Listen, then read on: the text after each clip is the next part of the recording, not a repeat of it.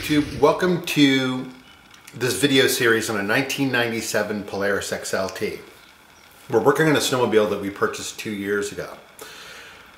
Last year on its maiden voyage, we unfortunately, 3 miles into the first ride, broke a piston ring. And that was due to the fact that the machine had been sitting for years and had a cracked carburetor boot that we didn't see, which led to it running very lean with not enough gas and oil in one of the cylinders, and ultimately the engine lost compression and didn't run. So at the end of last season, we rebuilt the snowmobile, bored out the cylinders, replaced everything that we thought were items that were defective, put it back together, and took it on its maiden voyage at the beginning of this season. And on our first trip, the snowmobile ran great. The rebuild seemed to be going pretty well, but we noticed there was some hesitation in the machine, and which we diagnosed as being an issue with the secondary clutch. So last week I rebuilt that clutch, and on Sunday took it out for a long ride to make sure that we had all the issues worked out, and unfortunately the engine seized. So the purpose of this video is to tear into the engine and find out exactly what went wrong. Did we do a bad rebuild? Was there something that we missed along the way? Or what I suspect might be the case, is there an issue with the crankshaft bearing, which is a common affliction to these models. So stay tuned as we dig into the snowmobile and the engine and find out exactly what led this to seize, and hopefully we'll get it repaired and back on the snow before the end of the season. Next day we are ready to dig into the XLT to see what is going on with the engine. So the first is, so I've got it up on a lift, which you'll see in a second, and I've got the hood off to give us good access to the motor. So now let's dig in and take a look at the spark plugs and start the disassembly. Okay, for step one here, so we're going to pull the spark plugs out. Let's see what we got here.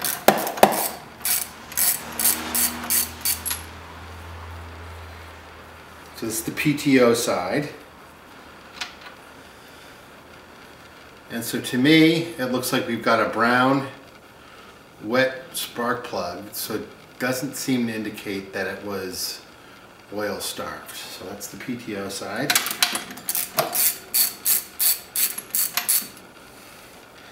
Here we have our middle cylinder. Same thing, not sure you can see that well, but that is brown as well, indicating that it was not starved of oil or overheated.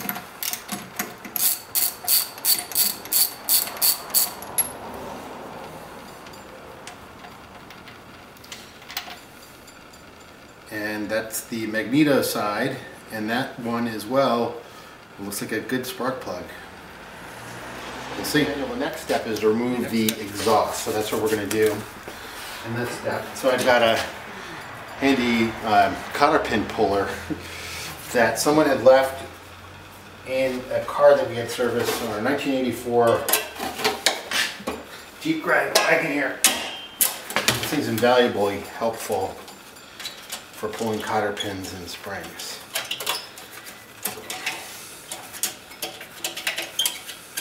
We just did this a year ago, so it's hard to believe that we're tearing back into this motor again.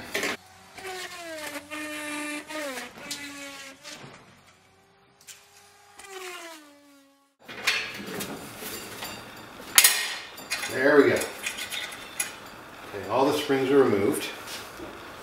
Finally.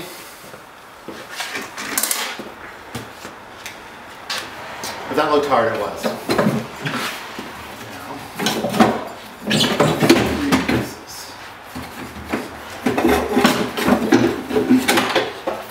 So off comes Mr. Exhaust. Okay, in this step, we're going to remove the airbox.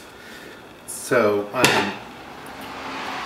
so this is basically a couple pieces here. So one is we just take the magneto off, which I will do right now.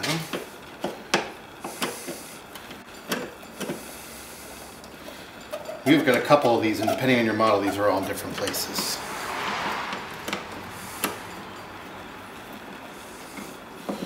So one of the things I do, since I'm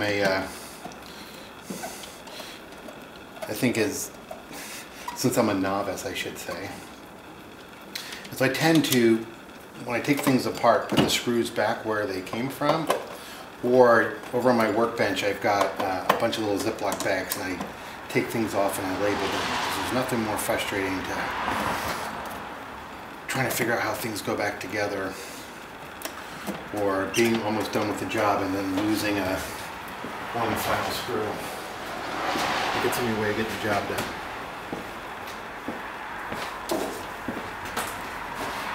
So this airbox happens to be on with these little clips, which are really cool. If you can see them. I just bought a bunch of those on eBay, and they're actually like $5 a piece. So these are things you don't want to lose. We had an older sled where the airbox was screwed on, and it kept, or screwed together, and it kept breaking the edges of the airbox off. So given that you can't get parts for these anymore, these clips are a much better way to go about things.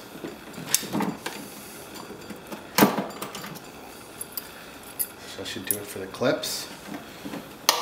Undo the cable here, and voila.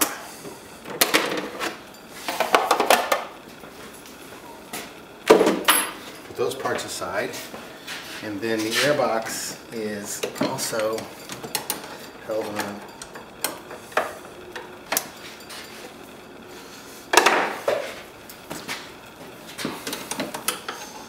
The base is held on by 2 Phillips head screws.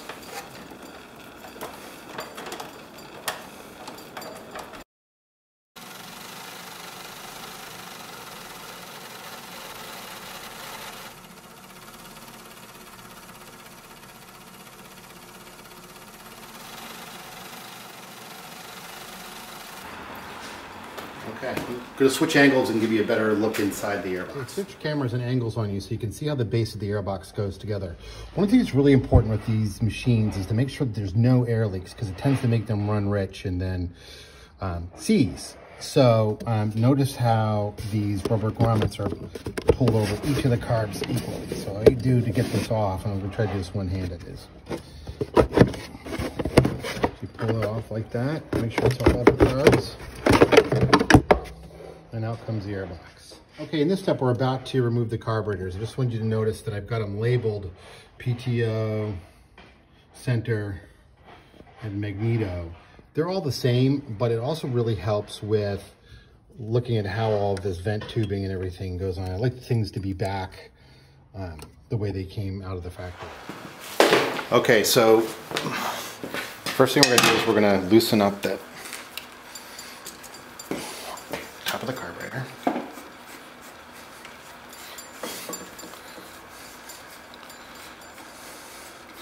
And out will come the throttle body.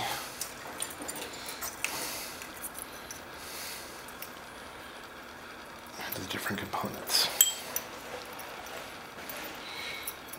And then the cable just kind of slides in like that. And off that comes. Loosen up the clamp.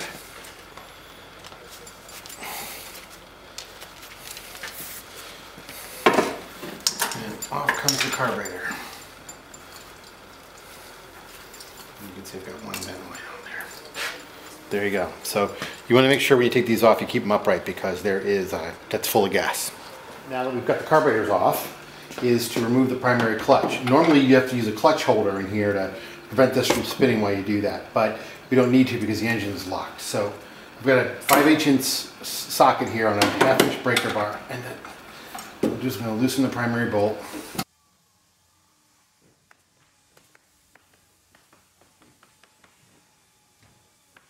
It's important just to make sure you get all the parts out when you take this out. So there is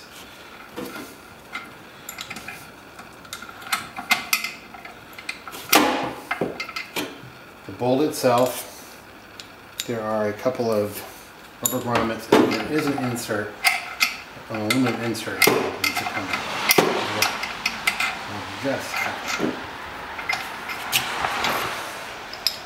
So you see that's how that all comes together. And then the next step is to pull, so this is pressed onto the crankshaft, however, so we need to pull it off there. So what I've got is I've got a clutch puller here that's made for this machine. I've got it soaked with grease. And so what we're going to do is we're going to thread that on and we're going to tighten it, and what you'll see will happen is that clutch will Pop right off. So now I've moved up to a 7/8 socket. And I suppose you could use an impact to do this, which is what they say you should use, but I never had a hard time getting it off. And it'd be great if this broke the engine free. Okay. So then the breaker bar. Tighten this down a little.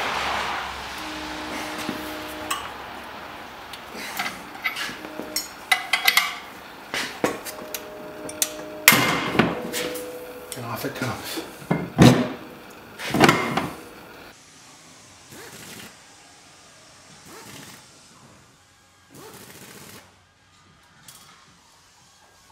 Out comes the puller. Clutch. So we've just pulled our primary clutch, and I thought I would show you a new tool I got from order online from Straight Line Performance. And what this is a clutch holding tool for the Polaris P85 clutches. And you'll notice that this is bolted to my workbench, and there are some grooves in the holder that line up with the fins on the back of the clutch. So when you go to service these clutches, you slide this over, and you put the cap on like this. This provides you a very stable base. When you go to service this Spider, they're torqued on there, I think, at 235 pounds. So you need a real stable base and a big breaker bar to take it apart.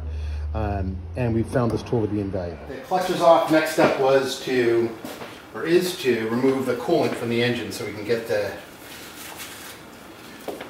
so you can avoid spilling coolant all over the place. So the way I do this, there's probably a million ways to do this, to siphon this out. I have an old coolant tester. So just basically gonna put this in here, fill it up with liquid, put another jug here. Okay, so I decided to kick the whole drain the radiator fluid thing up a notch. And rather than using that coolant tester, I figured I'd buy a siphon. So fresh from Rocky's Ace Hardware, $6 Pennzoil siphon. And if all goes well,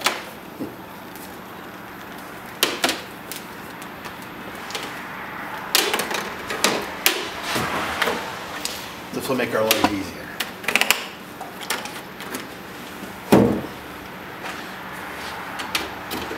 I'm not impressed with the hose. Okay.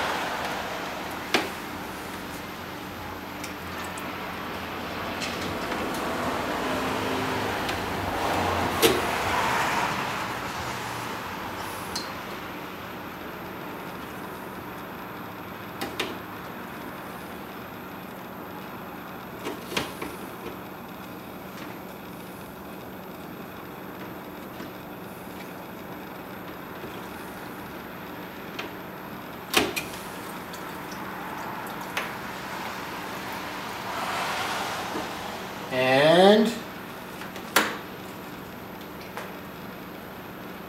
we have siphon action.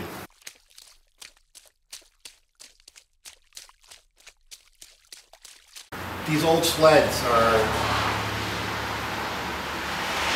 not as convenient or reliable as the new ones, but it just, for me, it's been great to be able to work on these with my kids. And I guess it's our version of recycling too, versus just throwing them in the dump. These were good machines in the day, and this one runs great. So when it runs, so we're gonna get it figured out. So now we're gonna remove the radiator fluid drained. We're gonna remove the connections from the water pump. So this was one, which we have off. Now it's time for this one, and the lock jaws are pretty good for this one.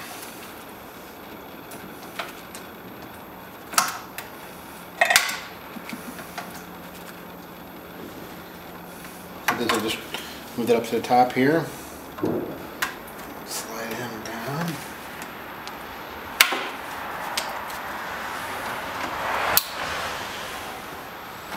Like so.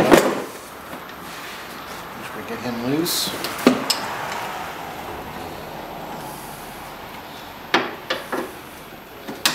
Sometimes sometimes you just have to be careful not to damage the hood. We'll just free it up like that.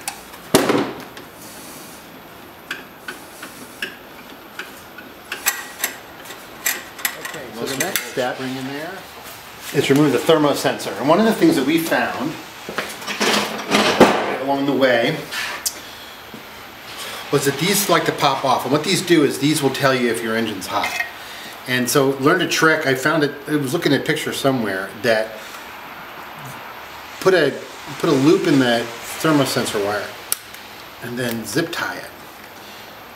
And that will make it stay on. So it doesn't, we were constantly finding that these were falling off when we were riding. So that's off. And then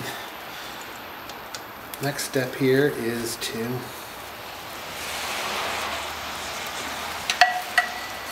remove this upper radiator hose. And again, I think I just might give it a little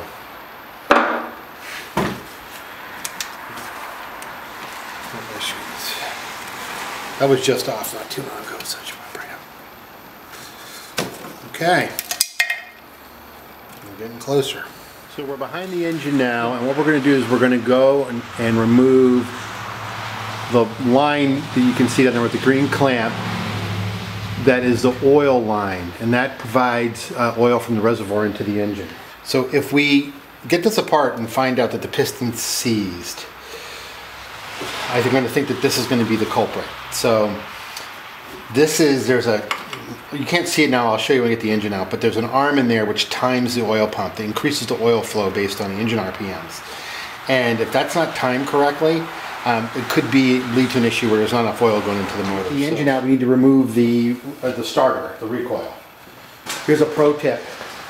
Take a pair of vice grips, like so, and put them on the line down by the engine to prevent the line from going into the recoil if it happens to slip out of your hands.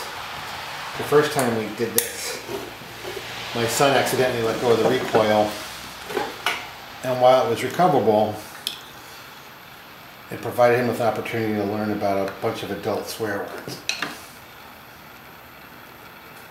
That I would rather not done. So what I'm going to do is pull the knot here out of the handle and see if I can get this knot in there. And if I can't, I think we'll just end up cutting the line, which is exactly what I'm going to do. So I'm going to cut off this knot, maybe.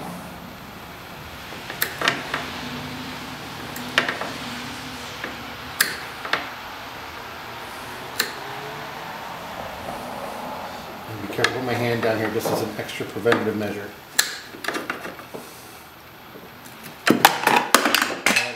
Free.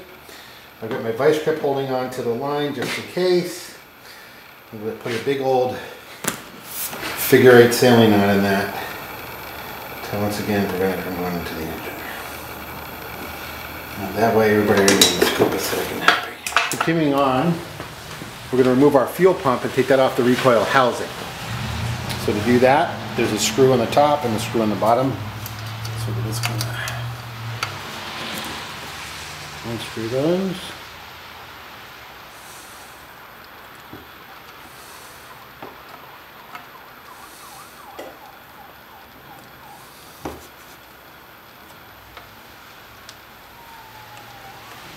At the bottom.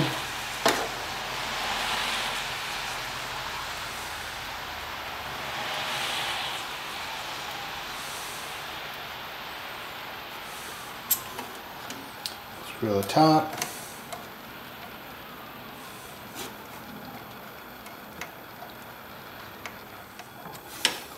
Okay. Fuel pump's now disconnected from the motor. We've got to remove the recoil housing to get to the water pump and everything else that we need. So please, this is 12 millimeters, if I'm correct.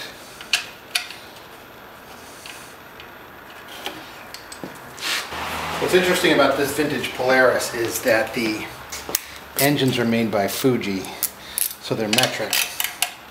and everything else is standard.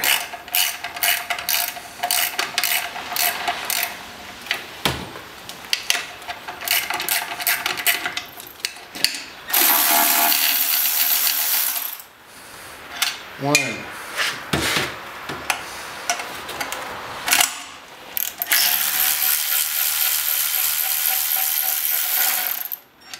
two,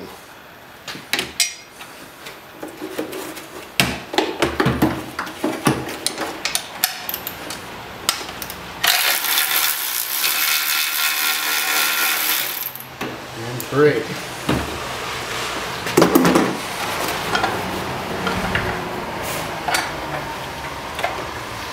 And here comes Mr. Recoil Starter. Okay, so the last step to remove the motor is to remove the engine mounts. So there's two bolts on the back, and then there's these that just basically mount onto studs. And then in the front there's a mount here and a mount on the other side. So these are 17 millimeter on the underneath. And what you have to do is turn the skis to make sure you get your wrench to fit in there.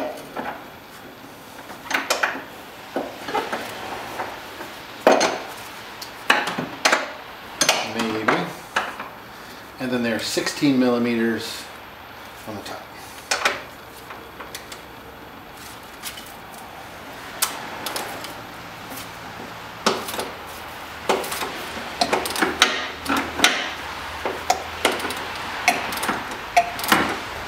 Good to have a half-inch tool for this.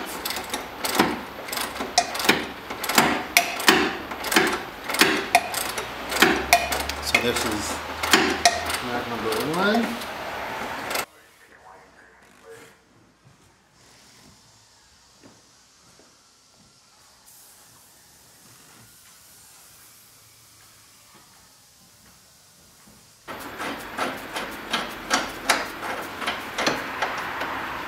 Bolt. One down, one down. This one's easier.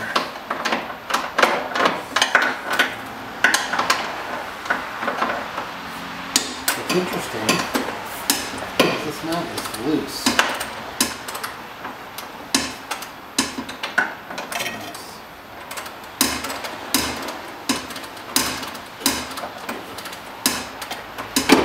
That can be a problem though. Well, thanks everyone. We're at the end of the first segment in this series. As you can see, we've got the engine out of the snowmobile on the workbench here, so it's positioned for us to tear it down and find out exactly why it seized. So hope you enjoyed the video. If so, please like. I'd love to have you subscribe to the channel. We look forward to seeing you on the next video.